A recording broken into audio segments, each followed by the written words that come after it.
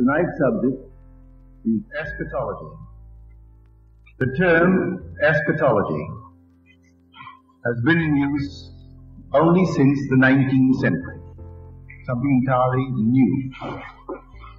But in the religious world, they're taking the word and throwing it all over the place, each claiming that they know when the end is coming.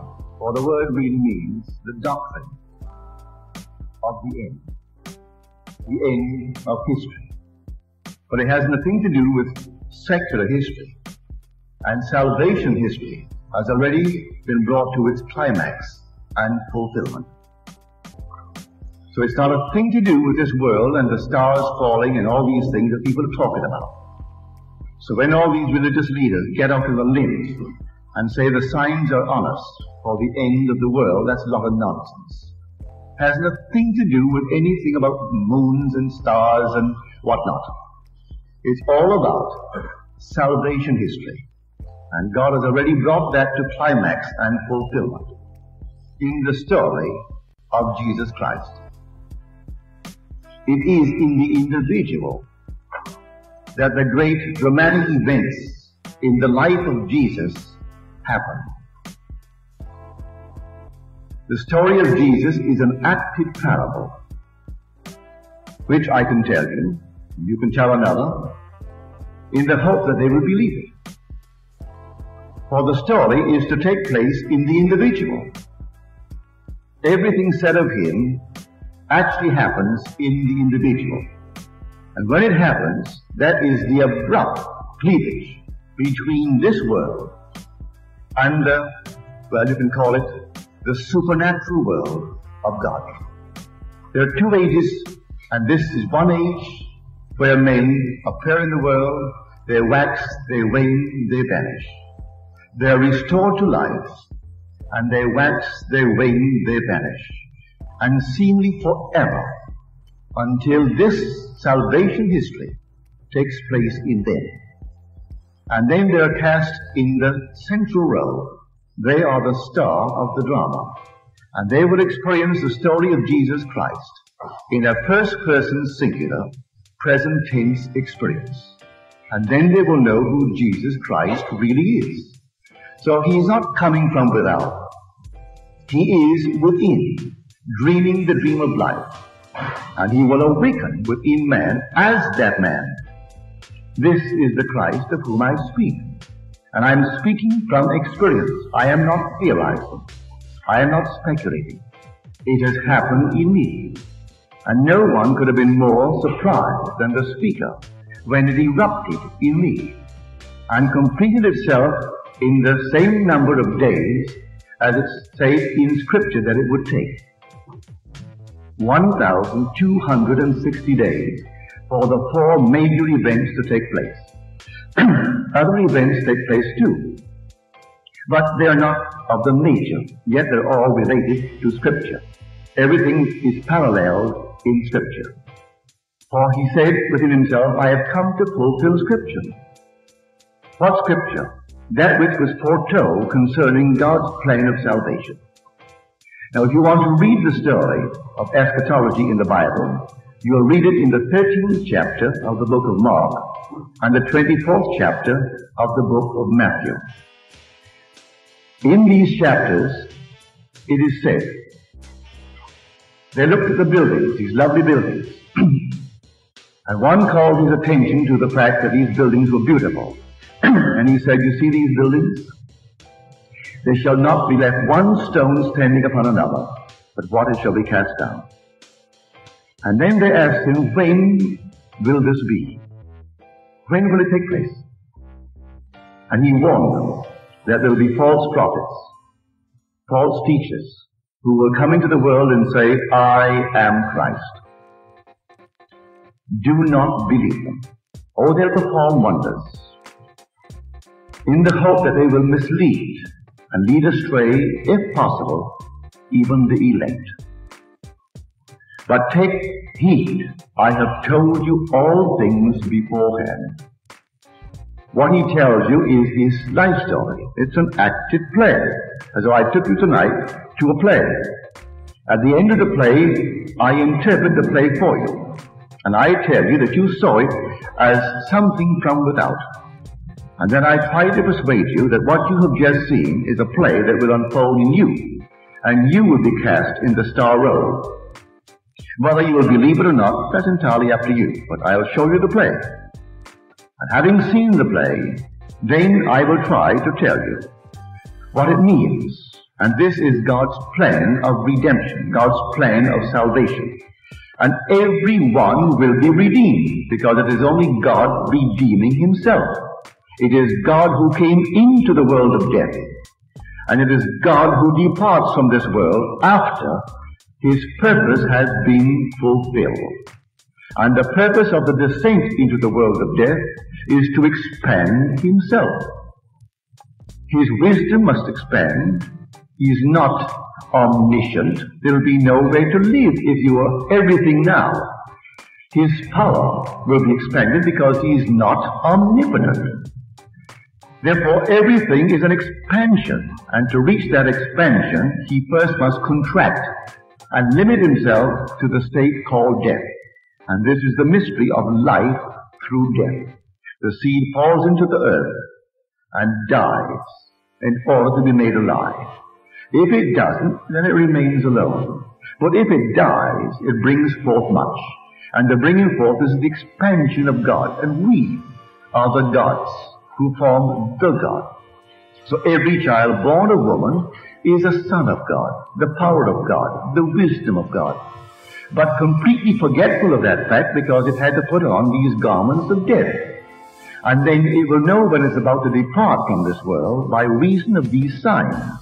And when the signs begin to unfold in them, and they are not spectators of the signs, they are the central figure. They are the star in the entire play. And everything surrounds them, then they know who Jesus Christ is. So we are warned in the 13th chapter of Mark. If anyone says to you, look, here is Christ, or look, there he is, do not believe. Because they're pointing to another Christ. If I say, look, there he is, I'm showing you another. There is no other Christ than the Christ in you. God actually became man, that man may become God. So if there is any Christ other than that universal Christ that is crucified and buried within man, that Christ is a false Christ. And false teachers talk about it and tell you of a Christ who is going to come from without, and tell you of another Christ who came 2,000 years ago. The story is an active parable. So when Paul had it erupt within him, these are his words to the Galatians. And scholars are all agreed that his letter to the Galatians is the first New Testament book, written approximately 50 years AD. They consider that letter the oldest of the New Testament works. And in this he turns to the Galatians. He said, "O foolish Galatians, who has bewitched you? Before whose eyes Jesus Christ was publicly portrayed as crucified. Let me ask you only this. Did you receive the Spirit by works of the law, or by hearing with faith? Are you so foolish, having received the Spirit, are you now ending with the flesh?" Well, the whole vast Christian world and those who hear of the Christian mystery have ended with the flesh, for they think in terms of a fleshly being called Jesus Christ. And this is not a fleshly being at all. While I walk this earth as a being of blood and flesh, in me, in an entirely different realm, the plan of salvation erupts, which abruptly cleaves this space, this time section, from an eternal world of salvation. When these signs appear in you, you will know this is the end of your history in this world. No more dying, no more being restored to life, having gone through the gate of death, only to age, only to wax and to wane, and then to be restored again and continue the journey indefinitely. When these things begin to happen in you, you are at the end of history. You are redeemed. But everyone will be redeemed. I don't care what he has done in this world.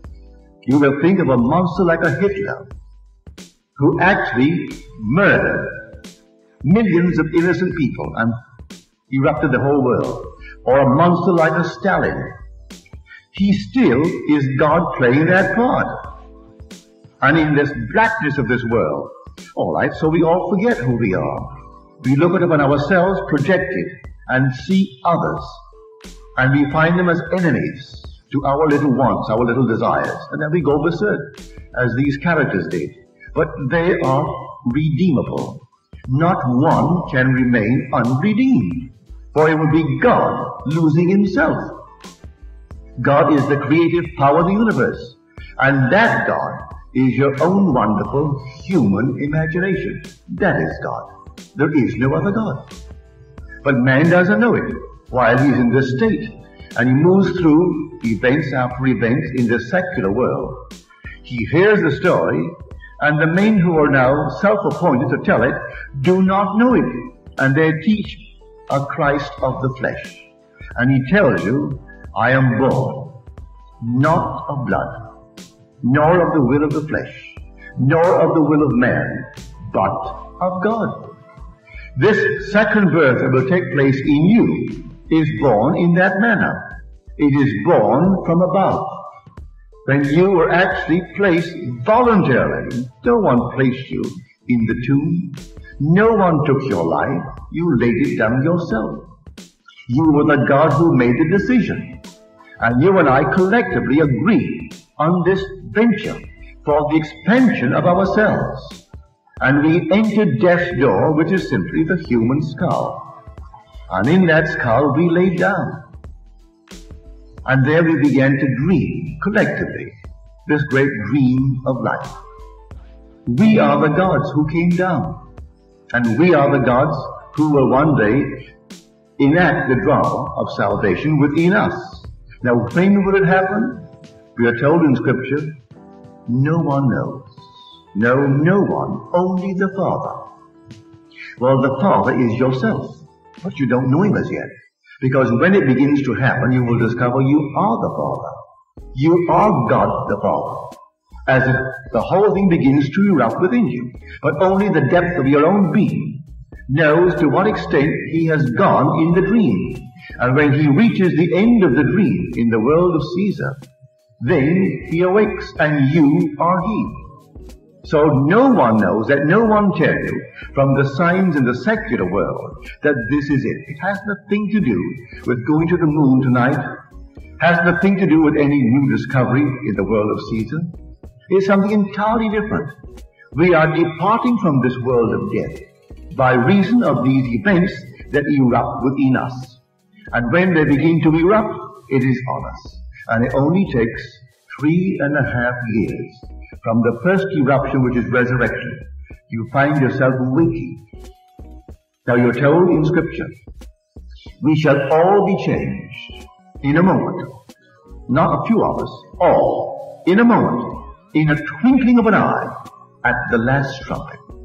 For the trumpet shall sound, and we shall awake from the dead. Well, that's told in beautiful imagery. No one is sounding a trumpet. The word trumpet means, by definition, reverberation.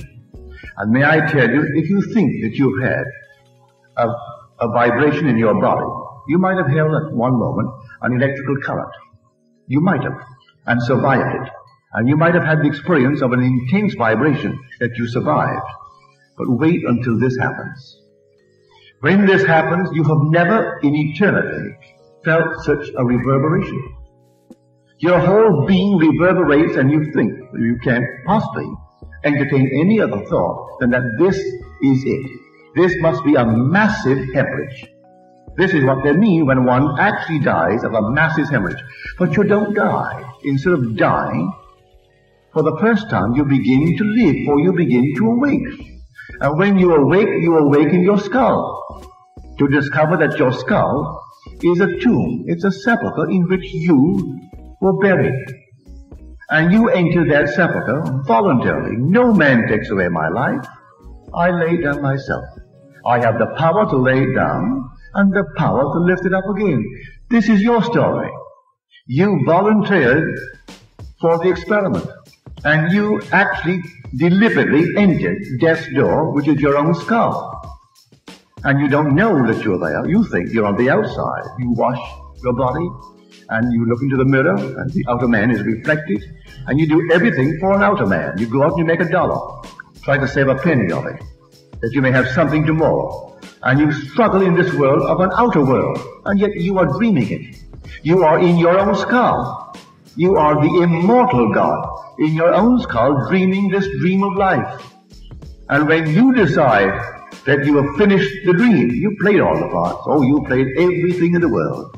You played the decent person and the one who is not considered the decent person. You played the harlot, and you played the lovely Mother Superior. You played the wonderful Pope or the Bishop, the holy man, and you played the unholy man. You played the thief and the judge who sat in judgment of the thief. You played every part in the world, and no one is going to escape playing all the parts. And when you have played all the parts, and there is no other part to play, no one knows what is that end part you're playing. You may be a good businessman when it erupts. You may be a doctor. You may be a thief. No one can tell you what is the last part you're going to play, because no one knows the order in which you played them. But you will play all the parts, and there are only so many parts. There are 12 major characters, and then many, I would say, modifications of these 12. Scripture reduces them to 144,000, but it starts with 12, only 12 sons. And then we multiply it by 12, then multiply it by 12, and it brings it to a limit of 144,000 modifications of the 12 major characters. But you play them. And if you haven't played them, you're going to play them, because you will not awaken from the dream of life until you have played them. But no one's going to keep you in this world beyond that last character. And when you reach it, suddenly, you know who Jesus is, and he never was another. So if anyone ever tries to tell you, look, there is Jesus Christ, don't believe him. Or here he is.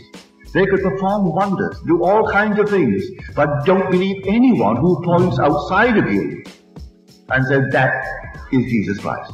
For Christ in you is the hope of glory. There is no other Christ, and he is your own wonderful human imagination. So don't look to any sign in the world.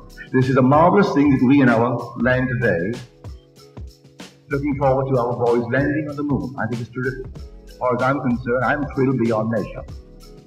And I hope I'll be right next to that TV on Sunday to watch that boy descend, or the two of them descend. And I can't tell you my thrill, I don't know them, but I'm an American by adoption, and that's my thrill, to watch it. Not only because I'm an American by adoption, and my wife and my children are Americans, but I am a member of the human race. That's man. But that's not eschatology. Has nothing to do with the coming to the end of this drama. You and I are redeemed from this world of death by a series of events. And these events are recorded as events in the life of Jesus Christ. But it is in the individual that these majestic, dramatic events in the life of Jesus happen. They happen in us, but individually. You are too wonderful to have it happen collectively. You are a unique being, and no one can take your place in the eternal temple. And that temple is not something built like this. It is a body. It is a man, a real man, a living man, made up of humanity. Believe it or not, it is a man, and that man is infinite love. I stood in his presence, and it's a man. And you can't think of anything but love in the presence of this man. And that man is the risen Lord. And we are called out of this world, one by one, to be incorporated into that body. But then we are living stones, not dead stones. We are returned from the world of death. And in us, we are life-giving spirits. Without loss of identity, we are part forever of that one living body. There is one Spirit, there is one Lord, there is one God and Father of all. It's a mystery, and the world teaches it as secular history, and it's not secular history. So when you hear these men who are highly publicized, speaking that this looks like the end, and he hopes he'll be here when Jesus comes, they don't know who Jesus is. And so when some lady rose the other night and told me that I was most cruel to mention this person's name, who was highly publicized, I mentioned his name, I thought of the words of Lincoln. And Lincoln said, to sin by silence, when we should protest, makes cowards of us all. And so he is speaking because he's highly publicized, and millions are listening to him, and think what he has to say must be true. But he doesn't know the first thing about the mystery of Jesus. So he spends $15–20 million a year in publicizing himself and his work. So what? Hitler was well known too, and so was Stalin. And there were millions who believed in them, but they were as false as the $3 bill. And why must I restrain the impulse to tell you he doesn't know Jesus Christ and his mystery? Jesus Christ is an acted parable, just like a play. We have no record in this world. Search as we have searched, we have found no evidence for the historicity of a man called Jesus. And yet it's the truest story ever told. It happens in man. And our evangelists are all unknown. These names are anonymous. Matthew, Mark, Luke, and John. There is no record as to who Matthew, Mark, Luke, and John is, but they related their own experience. When the time had fully come, that which was planned before the world was, began to erupt in men. And by men, I mean generic man, male, female. It began to erupt. And then they knew the mystery of salvation, the mystery of redemption. So I'm telling you what I know from experience. And if you should forget it, read the Gospels. And everything said of Jesus, you're going to experience in a first-person singular, present tense experience. And that is eschatology. That is the end of the journey in this world. You are told in Scripture, you will enter a world that is strange to you, and you will be enslaved for 400 years. At the end you will come out with great possessions, far beyond what you had when you entered. Now that's all an adumbration. That's a foreshadowing in a not altogether conclusive or immediately evident way. So I tell you that story. Well, what does it mean? These are words stated in Scripture as being uttered by the Lord to one called Abraham, the father of the multitudes. So he goes into a land that is not his, a strange land, and he's a stranger in the land, and he's enslaved there for 400 years. What 400 years? You must first understand that in the Hebraic tongue, every letter has a numerical value as well as a symbolic value. Well, 400 is the numerical value of the last letter of the Hebrew alphabet, the letter Tov. There are 22 letters, and then there are 5 finals, which repeats 5 of the original 22. But basically, there are 22. The 22nd letter has the numerical value of 400. And the symbolic value of that letter is a cross. And the only cross on which the Lord was ever crucified is this. The human form, that is the cross. And this is a strange world to God. In the sense, it's a world of death, and God is the God of the living. But here was the challenge, not to pretend that he had died, but to die, actually coming and take the form of death, which is man, and to go through the gate called death and experience death, and still be restored to life, and to continue and die again, and die again. And then finally, by his predetermined plan to rise from it all, enriched beyond what he was prior to that, greater power, greater creative power, greater wisdom, greater everything that he had prior to that. So this is the play. And the only Christ is that Christ, not a single little being that was born of a woman who didn't know a man. Then he will be pretending. I must take on the weaknesses of the flesh and all the limitations of the flesh. If I came in here and my earthly father didn't know my earthly mother, and that was something entirely different, I can't teach anyone. I haven't experienced it. No, he had to know my mother, and she had to weave in her body a garment that was a body of death, and I had to occupy it. And so I came in just as every child. And at the end of the journey, I had to awaken within my own skull and then experience the entire story of Jesus in the first person, singular, present tense experience. So everything said of him, I have experienced. Yet don't let me for one moment tell you that would imply, as I talk to you, that I am Christ, meaning I am other than what you are. I know the mystery of Christ. But don't point to me and say he is Christ, then you'll be a liar.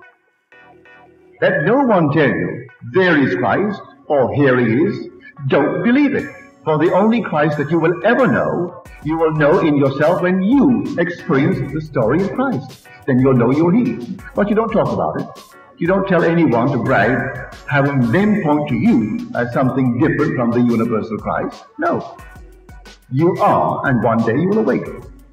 And when you return at the end of the journey, you and I knew each other before we came down. We were brothers then, and we will be brothers again. And in spite of what we did to each other in our dream here, we are still in love with each other, infinite lovers, as sons of the Most High.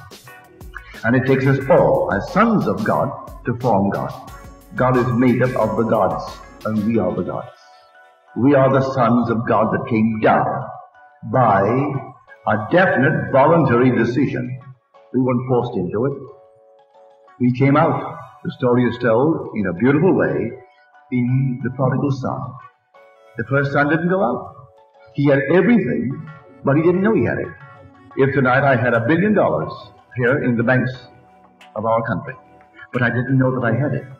Do you know I could die of starvation for want of $1? If I was so given that I wouldn't steal, I could be so hungry, and because I would restrain the impulse to steal, not knowing that I had $1 billion and could buy the whole thing. But if I didn't know it, I could die of starvation. Well, that's what we did. We came down into a world that we owned, and then completely forgot the power that is ours and the wisdom that is ours.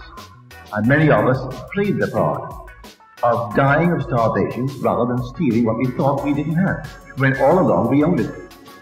It was all ours, all for the taking, without any consciousness of stealing. But we played the part of the thief and played the part of everything in this world.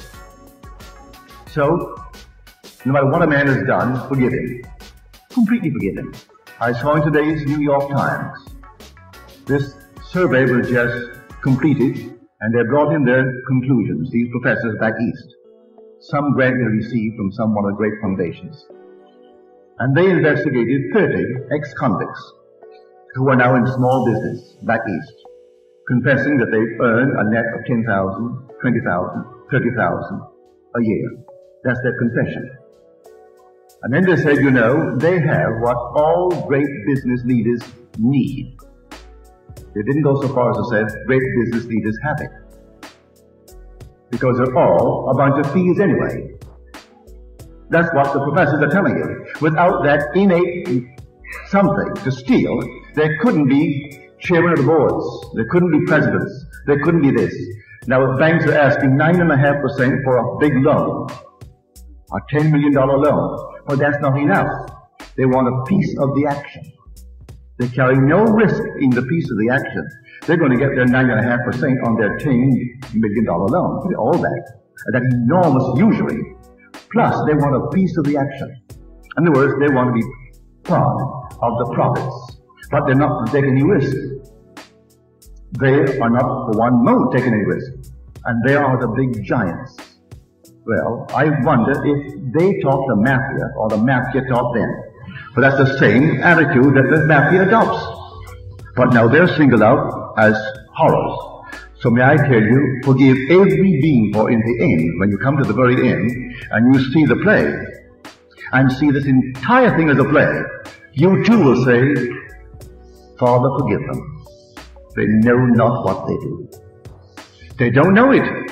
They're playing it beautifully. They're playing their parts beautifully. And so if I must play that kind of a part, and I have played them all, or I could not now have experienced the drama of the end.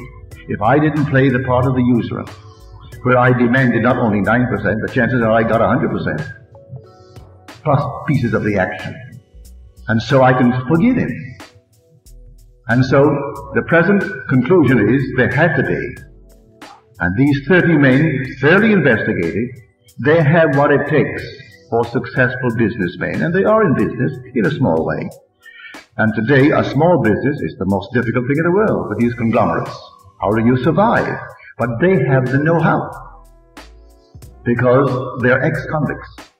And they have that power to be independent, like all big businessmen. They want to be independent. They want to stand up on their own feet and venture and take chances. The average person won't take a chance, and he won't venture. So he isn't qualified to lead big business. To lead big business or a big country, you've got to venture. You have to have that courage to take a chance and go broke and then come back. But you have to have that built into you, or you're not qualified to lead big business. Get off the wheel and work for someone else.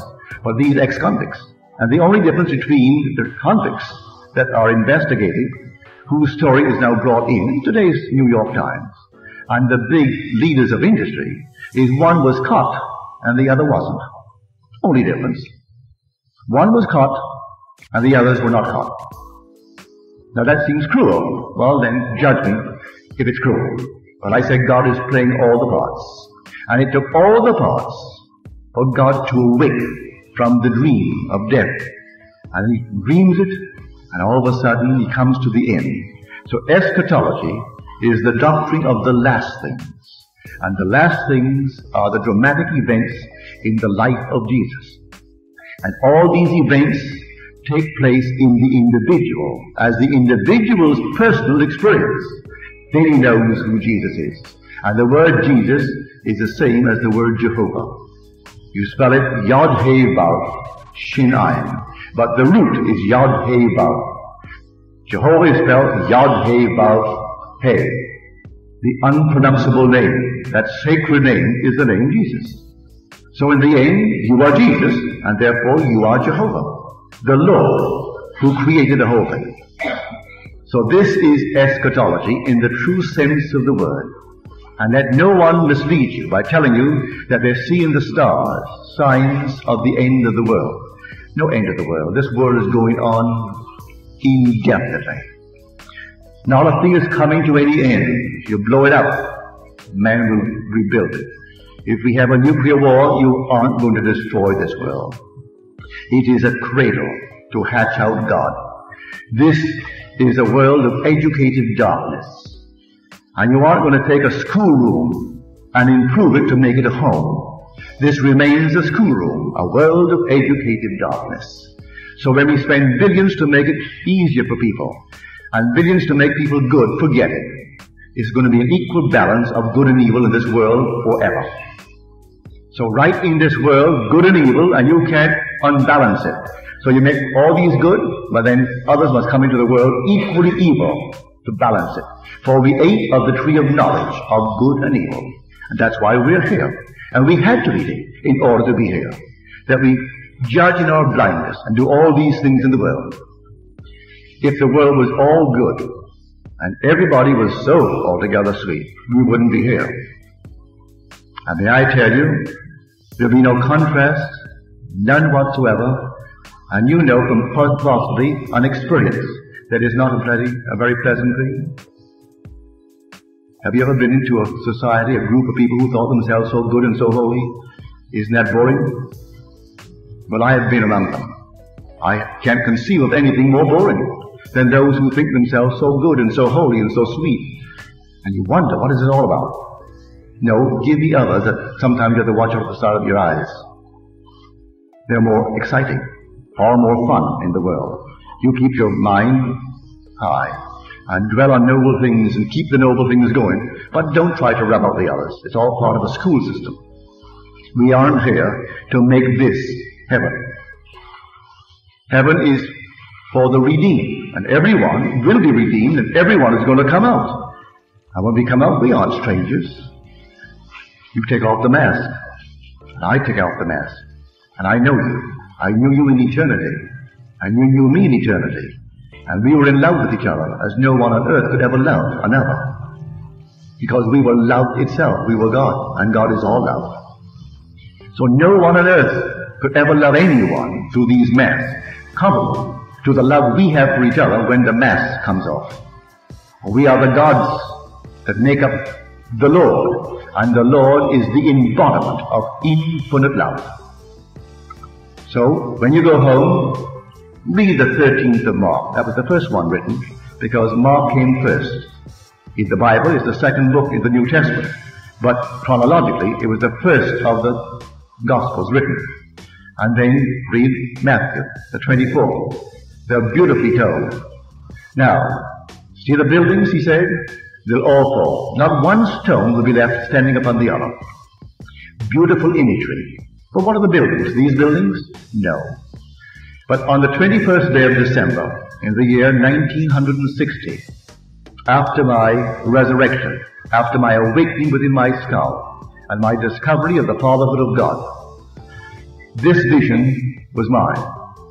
I saw all the buildings, beautiful buildings, tall buildings, and I knew before one fell. I knew that one is going down. Before my eyes, the whole thing fell right to the ground, not leaving one stone upon the other. Then I knew that's going next, that's going next. And I saw everything fall in my imagination, in my vision. And everything fell, leaving not one stone upon the other. It's imagery, beautiful imagery. Well, what were the buildings? What did they signify? The beliefs by which I lived. When all the beliefs by which a man lives tumbles to the ground, I believed in a physical Jesus. That's what my mother taught me. I loved her dearly. She's gone from this world, but the love has not decreased because of her physical absence.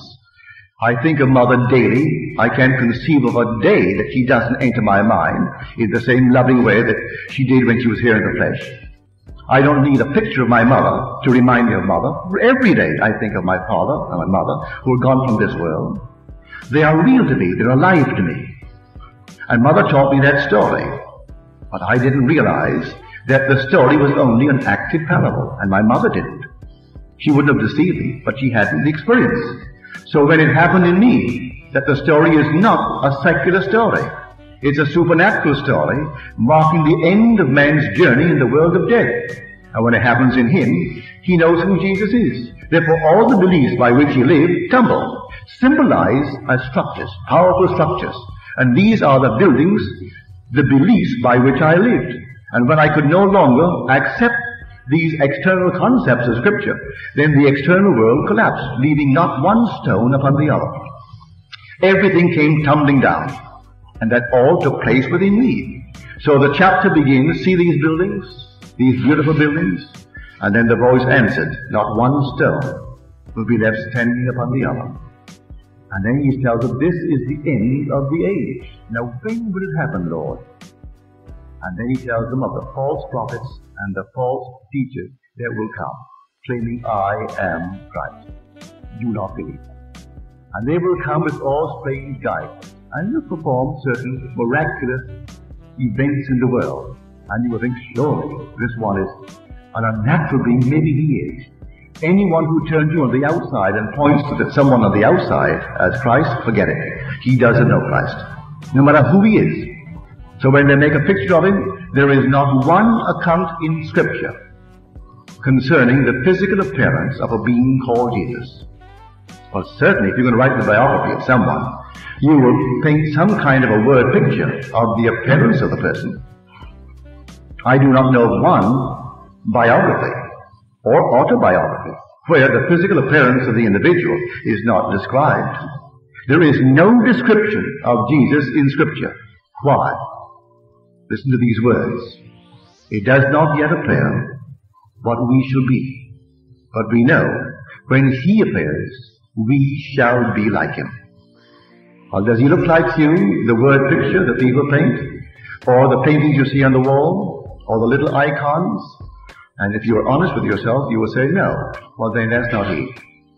If he's not just like you, that is not Christ. It is you that is Christ, and there is no other Christ. That is the great story of Scripture. So when you find Him, you're going to find yourself. And it will be the Son of God who will reveal you as God the Father.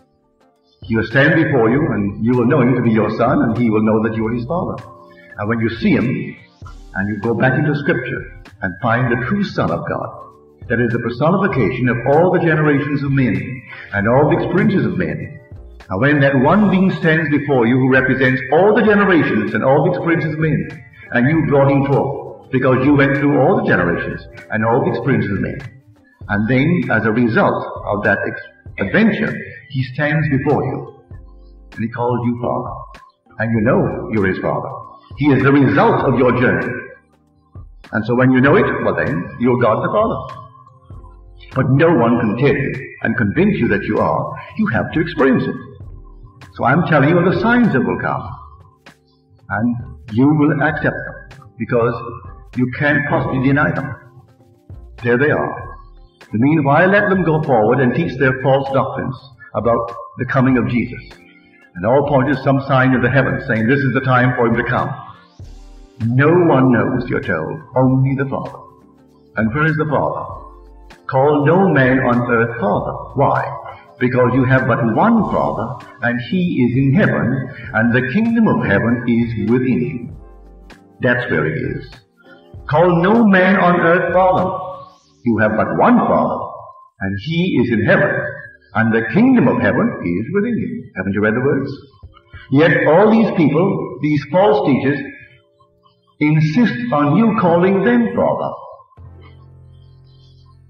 How do they get away with it? They want to be called Father, and yet they tell you they are celibates. Celibates, and they are Father. Well, it doesn't go down with me. But you see, I can speak boldly because I can speak with authority, because my authority is based upon experience. I have experienced the mystery of Christ, and so I am not theorizing. I am not speculating. So when someone challenges my right to say, well, go on and challenge it.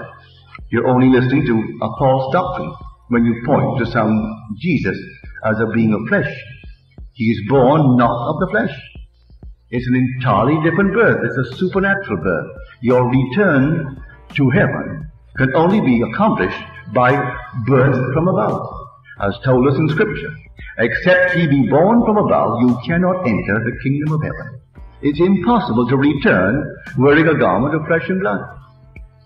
And so you're wearing garments of flesh and blood here from the time that you enter it until the time you depart. You depart tonight through the gate called death, you're dead. No one dies. At the very moment they call you dead, you are restored to life in a garment just like the other one, only young. Not an infant, about 20 years of age. Nothing missing, no teeth missing, no hair missing, no eyes missing. Perfectly restored, young and wholesome and healthy, filled with fire. And you too want to express yourself in the sexual world as you do here. You marry there too, just as you marry here. And you get old there too. And you go to the inn and you die there too, to find yourself restored once more to a young body, just like the other one, only young and beautiful. And you go on again through all the struggles, playing all the parts, until the time of the end. And when the time of the end comes, these eternal stories unfold within you. So, there's no speculation about this. Sacred history has already reached its climax, and its fulfillment. It's not being changed.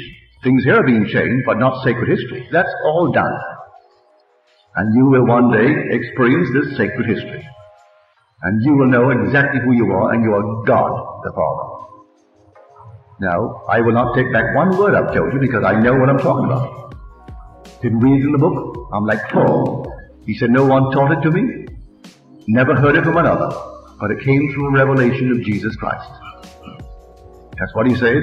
He was the very one who went out to destroy the entire concept, but that it happened in him. And then he understood it was not the external worship of law, the rituals and all the things that the churches of the world do. Had not a thing to do with that.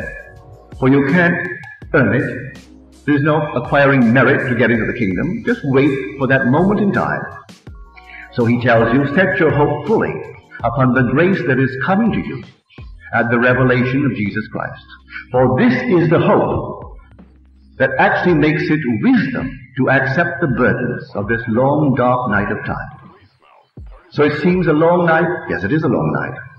Dark night, yes. I am enslaved for my 400 years. My 400 being just as long as I wear the cross. But I am promised that at the end of the 400, being the end of the wearing of the cross, I will come out with enormous possessions, far, far greater than what I possessed when I volunteered to enter the world of death. And everyone is going to come out, not one can fail. When you return as the Lord, seems to be the groom. Now, are there any questions, please? If we have played a number of these partners, why can't we recall them back in mind? I recall many, so I would not say that we can't. In fact, one cannot recall that things why he has played. I wouldn't say that. No, I would not say that at all. I live a very modest life today. Quiet, modest, small income from my efforts in what I'm doing. For I'm self-employed, and I take off voluntarily between 3 and 4 months a year, because I find that I need that sort of rest. And I need it for the very ones who come regularly to my meetings. And yet in my interval of taking off between 3 and 4 months a year, I have no income. Someone gets a month's vacation or 2 months vacation, the corporation pays him. So he's paid. I'm not paid. I'm completely on my own. I take off any time, and I am simply self-supporting in my work. All right, I live a very quiet and modest life, and yet I have a vision of an experience. I had the most fabulous home. I can see it now. Beautifully furnished. Everything in it was a museum piece, and yet functional. It was not there just for appearance's sake. It was functional. A full complement of servants. I can see my gardens. I can see all the gardeners that I had. I can see my secretary and his assistant. I can see the chefs. They all loved me dearly. I was a bachelor. I can see it vividly. And I returned in my imagination. See, all these things are always taking place. So I returned in my imagination to this. And all of them greeted me so beautifully. And they all said, the Lord is back. Not meaning God, for they call me by the title called Lord. Just as you speak of people here in the world, Lord so-and-so. Well, to them I was their master, their Lord. Not in the sense of being God, just simply a man with a title called Lord. And they all greeted me beautifully in this return, but I can see the fabulous wealth that I possessed.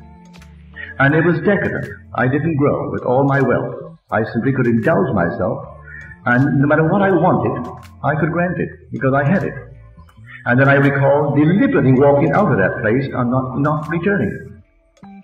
I walked out completely and left it all behind me. And yet I had everything that money could buy, and I bought only the best. My home was beautifully furnished. Everything in it was a museum piece. And my servants were beautifully trained. They were not just servants. They were of the highest. My secretary, everyone, my butler, they were gentlemen in their own sphere.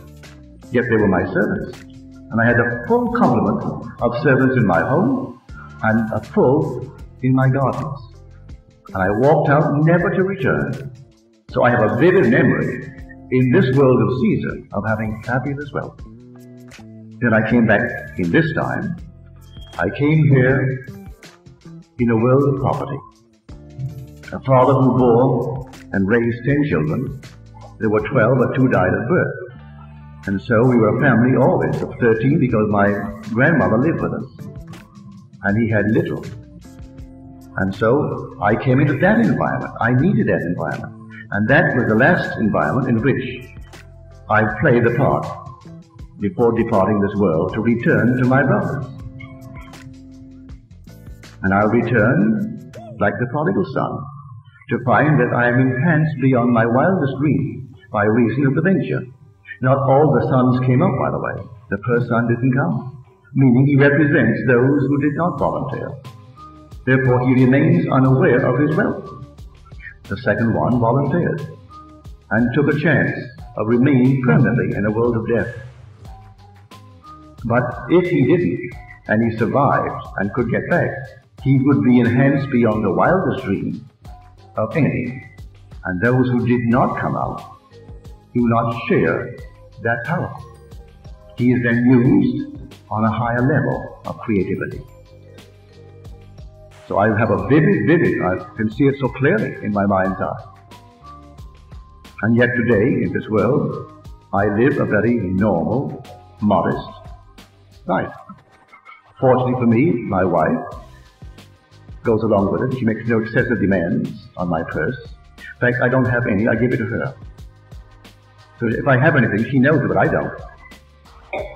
So she has everything, so I can't really run away. When I leave home, I said, now, may I have $2? Can't go very far. Get no taxi, you can't go more than a few blocks on $2. So I really can't run. Let me have $2 in the event that I want to get back home. So she gives me $2. Are there any questions, please? Yes, sir. We play many roles. One lifetime,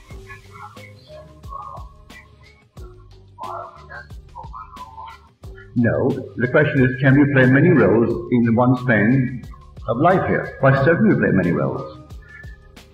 The same identity, like the same actor playing Hamlet that plays Richard, that plays something else, but the same actor. Well, I was a dancer for 11 years. Prior to that, I worked for J.C. Penney for the large amount of what, $20 a week. And then they fired me. I said, what have I done? Nothing. Business is slow. So, business is slow. I said, what am I going to do for money next week when rent is due? So that's not my problem. So, when I continued the argument, he said, well, now, I can see he doesn't understand the facts of life, so when you're 20, you're full of courage and do all kinds of things. I was then 17. So he gave me a letter. He was trained up at Macy's and said he doesn't understand America's rules, so give him a job if you have one.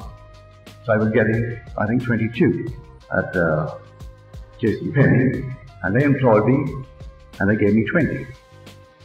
At least I had a job then, 20. And I figured I will not work for anyone again. I'm going to stick this out just as long as I can, and I'm going to quit. This time, I am going to quit. They aren't going to fire me. I'll never be fired again. So I worked there for a year and 6 months, and then I gave them notice. I said, why? I said, I'm just going to quit. There's no reason, no excuse, I'm quitting. And then from then on, I worked for myself. So I was coming under the heading of these ex-cons. They refused to work for another.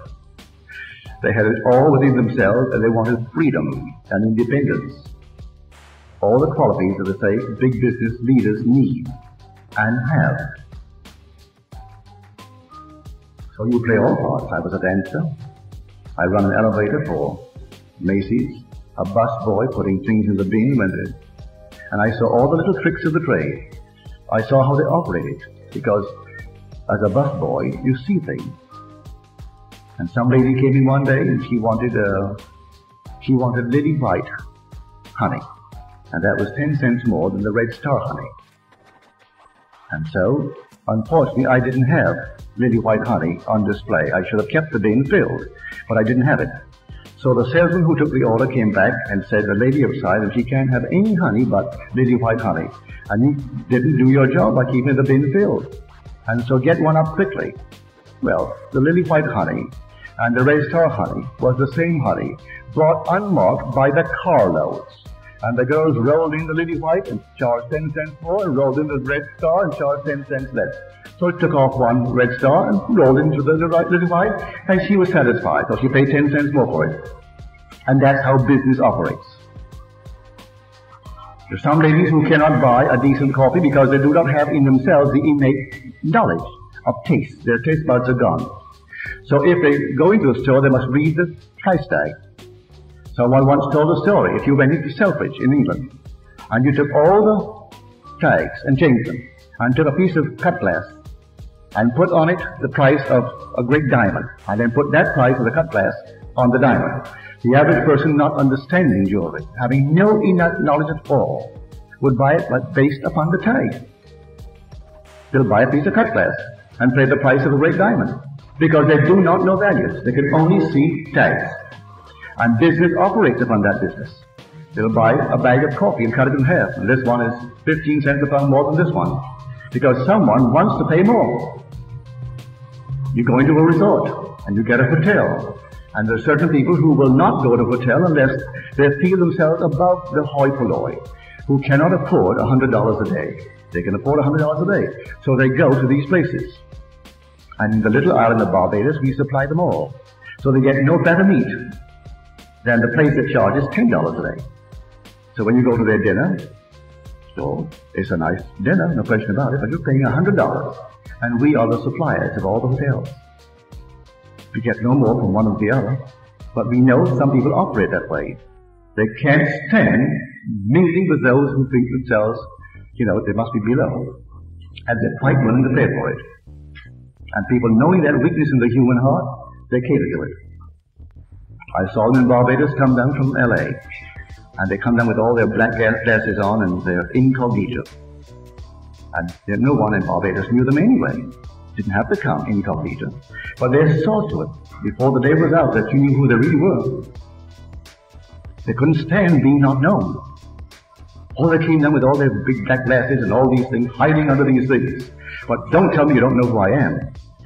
I'll take it all off and spell my name out for you. You must know me. And then, of course, it comes up in the paper. Who do you think is here? And the average person reading the paper never heard of her anyway.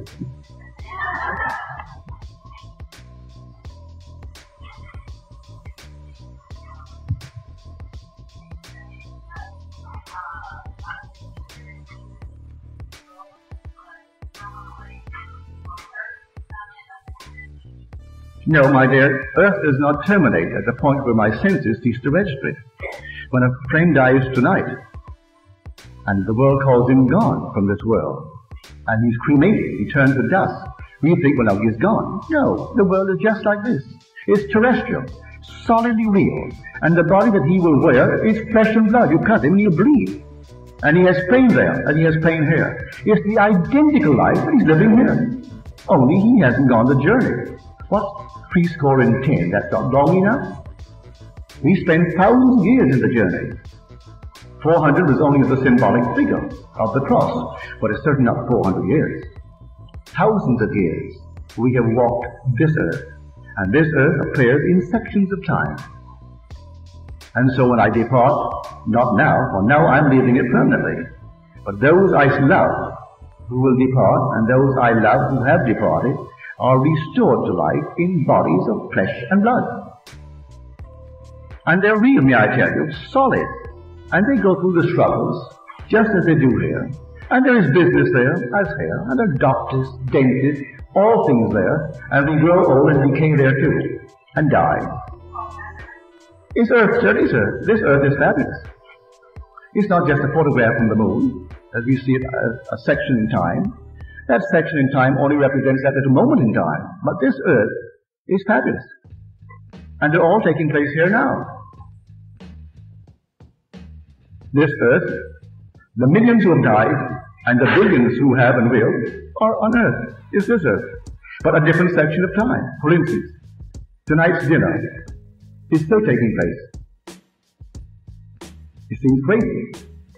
You think that's gone. It hasn't gone. It's taking place.